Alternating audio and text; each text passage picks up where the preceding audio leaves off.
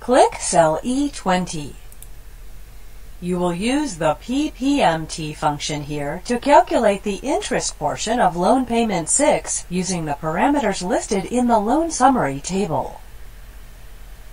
Type =, negative sign, PPMT, open parenthesis, in.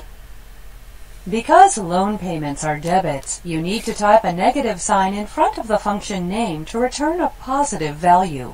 As you type, Excel displays prompts for function arguments. Click cell D7. This is the monthly interest rate. Press F4. F4 converts the cell reference to an absolute reference, so you can accurately copy the formula to the remaining cells in the column. Type a comma. Next, you will enter the per argument. Click cell A20.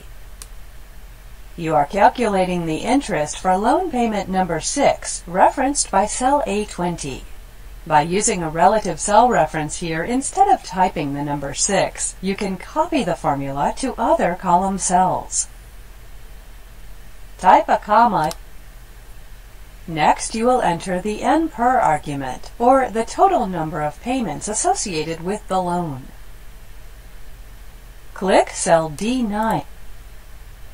Press F4. Type a comma. You will now enter the loan amount.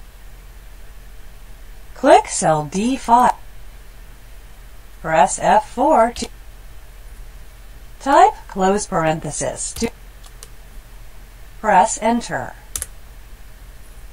Excel returns the result of the PPMT calculation in cell E20.